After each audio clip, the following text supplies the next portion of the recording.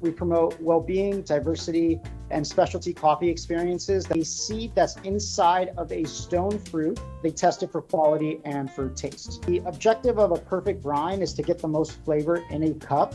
So this is where the science of extraction comes into play. The resulting brew, it's very beautiful in color and taste, smooth, clean, rich, so you're gonna get the most extraction and get the most flavor out of that coffee. Start saturating the coffee grounds. Stir up to the top, flip it over now, transfer the coffee into the coffee mug.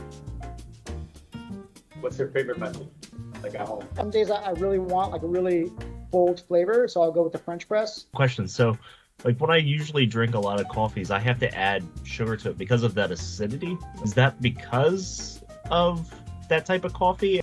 Specialty coffees are much more delicate. I know it looks kind of intimidating, but I'm going to show you right now it's not. Take the filter and fold it in half. Now you have something that resembles a cone. It does take some concentration and some attention. It allows me to focus just on one thing. Okay, so it's like a good exercise to be present, right? Which is very challenging these days. Cheers, everyone. Cheers. Cheers.